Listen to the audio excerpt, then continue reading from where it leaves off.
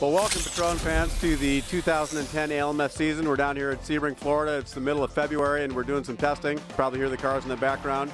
It's going to be an exciting year coming up. Obviously there's a lot of changes in the prototype ranks. The structure for the races in 2010 is going to be slightly different than 2009. Other than Sebring and Petit Le Mans, which will be run to the traditional ACO specs with P1 and P2 cars, for the rest of the races, they'll be run under a unified class. We're still waiting to get the full understanding of what the regulations are going to be and how the equalization will take place.